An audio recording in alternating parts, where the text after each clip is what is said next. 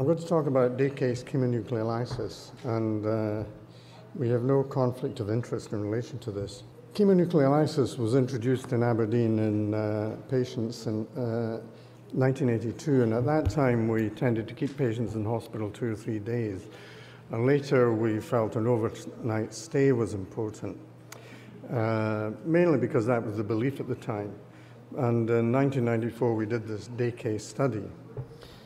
In December 2002 was the last chemopapine injection that I did. And you're probably wondering why I'm talking about it. But I think it's important, I feel it's important to talk about chemopapine chemonucleolysis because there's a strong move afoot to bring it back onto the market and make it available again. And I think that would be a very good thing for our patients. In this was the protocol of this particular study. The patients were admitted in the morning. Procedure was carried out between 12 and 2 p.m. Patients were discharged in the evening.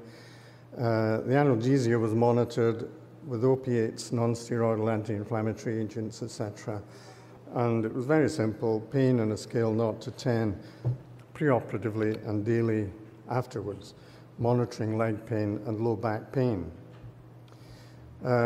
This is the standard approach on the needle position on the posterolateral corner of the disc, the so-called lateral approach that I'm sure most of you guys are familiar with. And when you inject chemopapine, this is injecting into a normal disc. This is the top is a cut through a disc showing the internal structure of the nucleus, and the bottom one is showing just an area where the chemopapines worked, shows a jelly. Now this is what actually happens in patients. When I did the procedure, I always injected a small amount, 0.5 cc's of a water-soluble dye, and this is the AP view and the lateral view, and you can see the dye actually passing into the herniation there. Now when you inject chemopapine, this is what happens. The chemopapine passes through the cleavages in the disc and into the herniation, and it digests the whole structure, and you can see that's happened there. And it also, if you're able to look closely, you would see it in the herniation as well, and that's how it works. It's a very simple procedure. It does what we're trying to do when we do a discectomy, but it doesn't do any extra damage. It simply removes the nucleus and the damaged, the herniated disc. Using a small, a large bore needle, first of all, and then a railroading technique, it's possible to get the needle into the center of the disc and do the injection. Position is very important, as in all of these procedures, because you want to get a true AP and a true lateral view to be sure that you get the needle easily into the center of the disc. And the procedure takes no more than half an hour. And very often, more quickly, you draw up material and inject it slowly into the disc, and that's it done.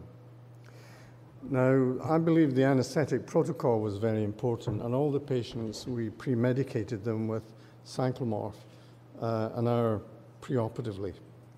And it's very important to have a large bore Venflon IV inserted with a small amount of normal saline running, because there's always the scare of anaphylaxis. And I did over 2,000 cases, and I saw 1 anaphylaxis.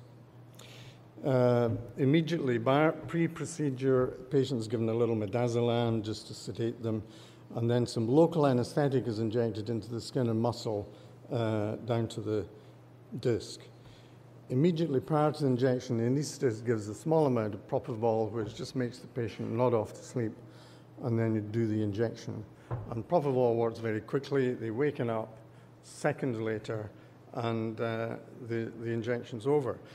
And most patients waking up, 60% of them, we did an audit, say, well, the leg pain's a lot better straight away. And the straight leg raisings improved for most of them. This is a consecutive series of patients. They were randomized to standard care with 1 overnight stay and a day case only patients. There were 30 patients in the study. This is the split. The average age in the control, 39.4, day case, 43.7, range 16 to 74. I didn't select patients. If they were suitable for surgery, they were suitable for chemonucleolysis. And I never saw a reason to change that attitude. These are the scores for leg pain over the subsequent weeks. These are the scores for back pain. I think back pain's a little bit more difficult to observe. The pain that they had was usually buttock pain on one side, same side as the root pain.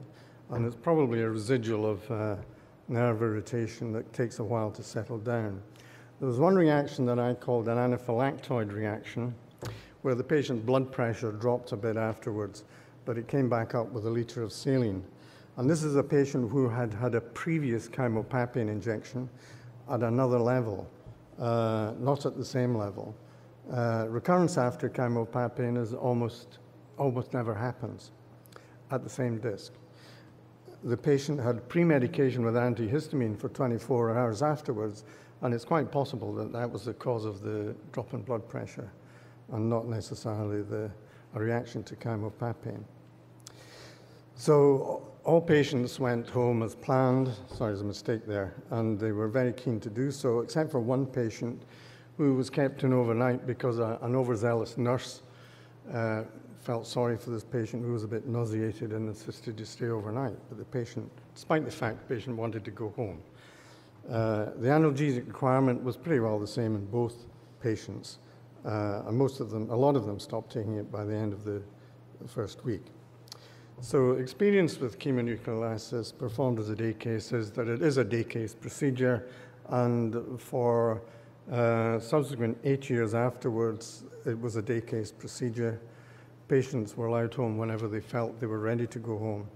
And it's feasible, it's very safe, it's very cost effective, and patients found it a very acceptable procedure, much preferred the idea than having surgery or any other procedure, and it's recommended. I've just published long-term results of chymopapine compared to surgery in spine, looking at the clinical outcome and radiological outcome, and there is absolutely no difference at 25-year follow-up. Thank you very much.